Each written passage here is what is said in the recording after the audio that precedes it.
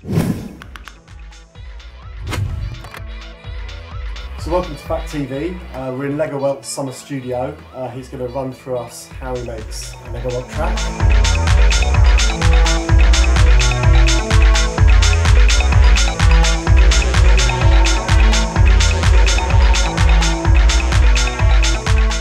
Normally I just take a couple of synthesizers and put them here, and well, this month or this week I got a Yamaha DX100, which is an old FM synthesizer, which is really cheap, legendary techno and house machine, of course. And here's my Dupfer modular system. Today I put my DX100 through a low pass filter, an 18 dB TB303 simulation filter.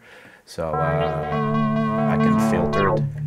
So it gives you the same filter sound that 303 would. Yeah, basically, yeah. This is a modified Korg Volca keys, which is a really shit synthesizer, I think. A friend of mine put a MIDI output on here, and so I can use it as a polyphonic sequencer, which is really interesting. So I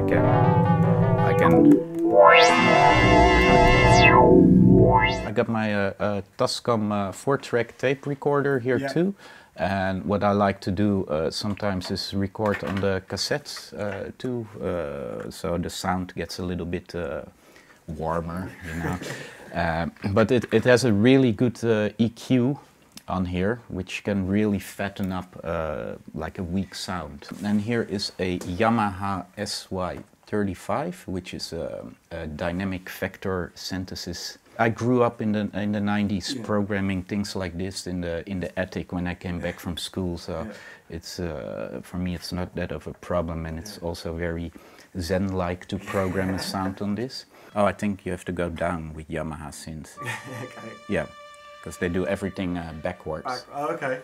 Or the other way around, because they're Japanese. It's kind of medieval or something. And of course I could also put this one through the modular system and put a filter over it. So I'm gonna program a sound on the DX100 FM synthesis, and yeah, I just start. I have an FM square, so very basic sound, and then I can change the algorithm or something. It doesn't have much use now, but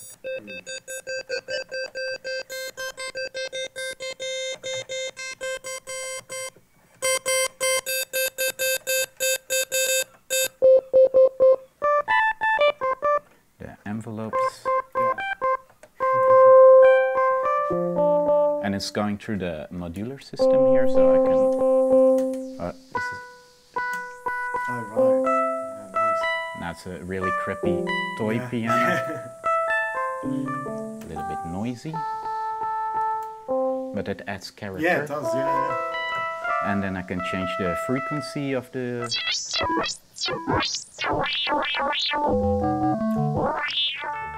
This is would be a nice bass sound, I guess. Yeah, sure. Maybe I want to make it a little bit more fatter. Give it some more edge or something. Yeah.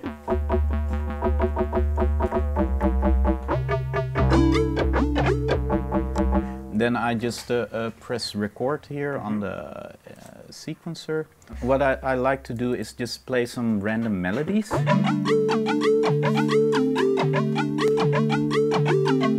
And I really don't care if the timing is not gonna be right and stuff, because I sample these little melodies I play, and then I make a melody with it again in the computer. So it's kind of sampling from a record, but instead of the record you make it yourself. We recorded it here, and what I do then most of the time is I got the simpler, which is the sampler of Ableton. So now I can play these melodies.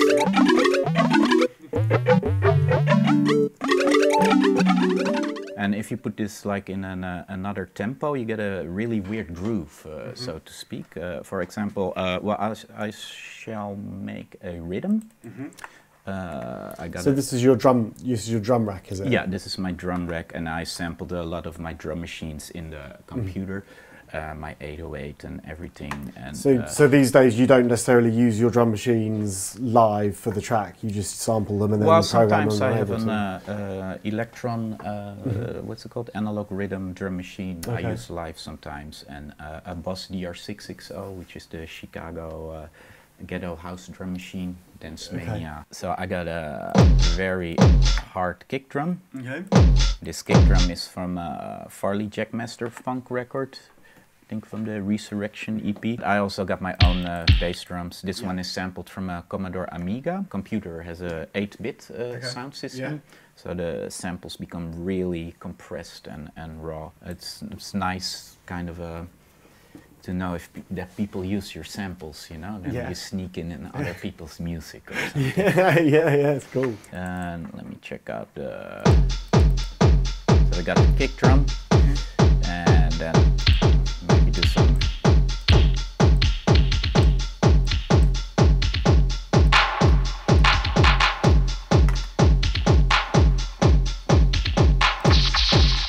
Yeah, I also got my own effects over this. This is an effects thing called the Smuckles Tape Station, which emulates really raw tape sound. And this is the beat without it. And if I put this Smuckles tape station on, it becomes much warmer, and I can change the... And you made that yourself? Yeah, it's an effects rack in Ableton. Right. Yeah, I can add hi-hats. Maybe do that in another block, so I will have this one to begin with, and then another one here.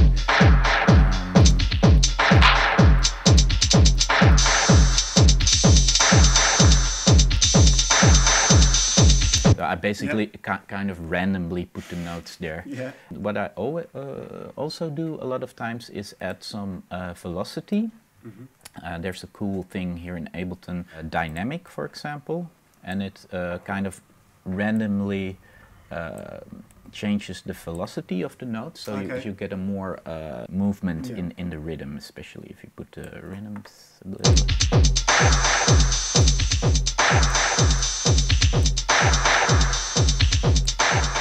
You need to have some kind of imperfection in the music. I don't like perfect music where everything is really like on its place, you know. So I'm kind of pushing myself now to do these kind of weird things. So, because the brain likes to listen to this kind of stuff, because then the brain can think a little bit. So maybe I change the start and stop points here.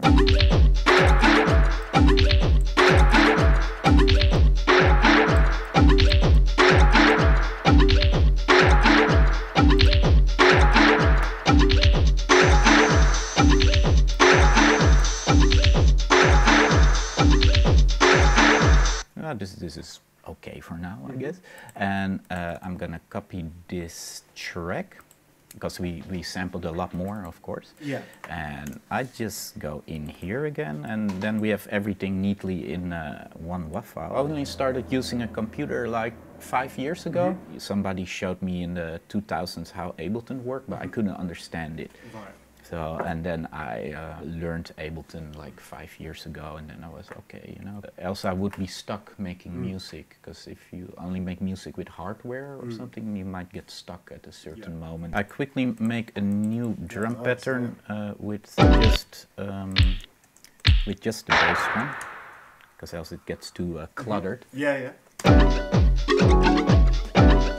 really nice. It's kind of what's the vibe of this? That's really nice. Good starting point. Sometimes you gotta do something else than the track directs you into, because then it might get a little bit cliche. So you try and go against where it's going sometimes. This is a good tip for if you're making an acid in a sequencer, is to put the grid not on 16 but on 32, so you can make really short sounds, and that's for acid. It's kind of bass lines very important. Then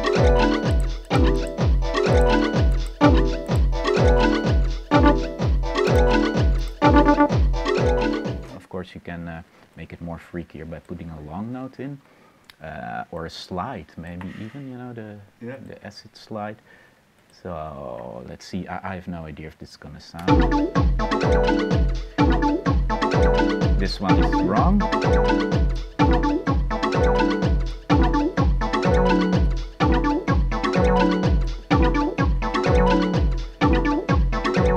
At the end of a bar, you always have to have some kind of closure thing, or...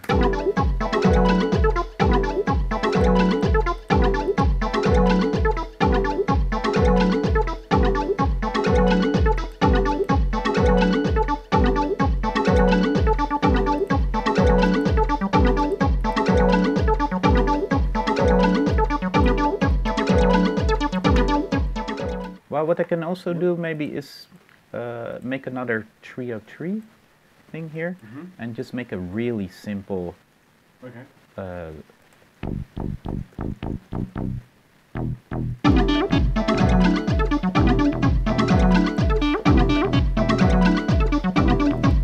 Because there's a lot of melody already going on, so the bass line shouldn't be that melodic, I think. I basically make all the patterns already, so I have something to record and later on. Yeah. So all the elements are there, but when I record the track, the structure, then I'm gonna look again for things that are missing, or might add a string or something.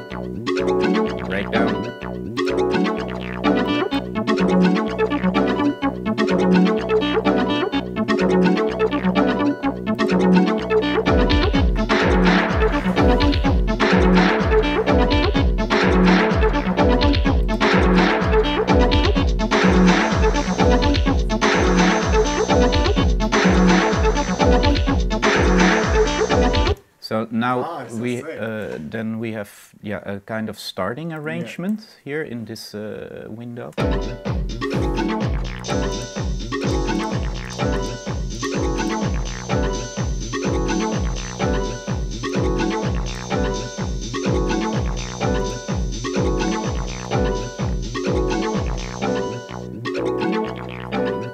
Here we have that break.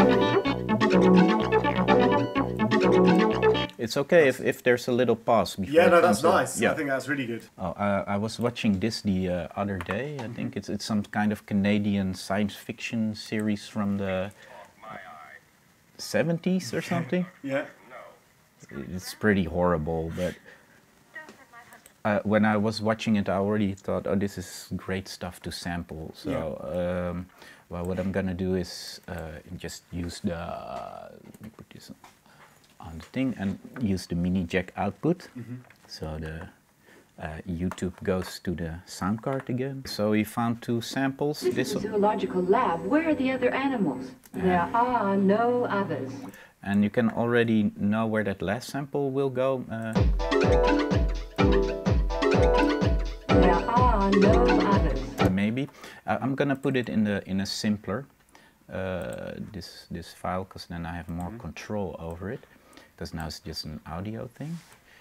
And of course I'm gonna EQ it because of that horrible high-pitched bleep. And I just used EQ8, and if I... Oh, it's really low. Oh. There are no others. There are no others. There are no others. There are no others. And then I do the... There are. And I put some delay over it. Okay. That's always nice. There are no others. There are no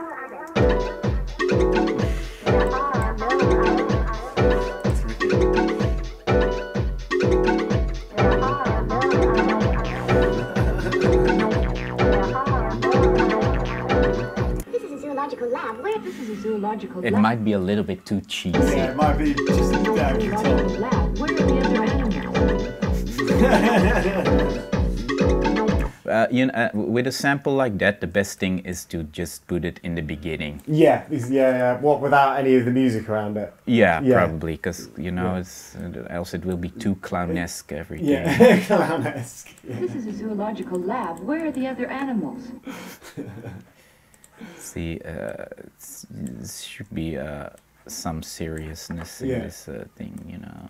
Okay, so we're gonna record it on the tape, the track, to make it a little bit more fuzzy or have some artifacts on it. Okay, so this records on high speed, so it's a little bit better than a normal cassette deck. So let's see, press record.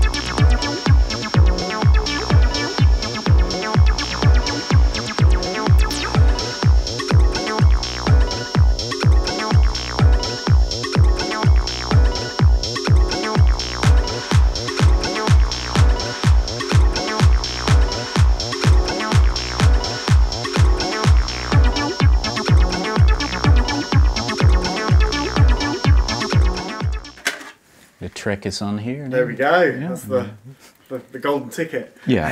Then I will digitize it in the computer again and do some maybe more EQing or of the track. So, yeah. So that's how I make a track.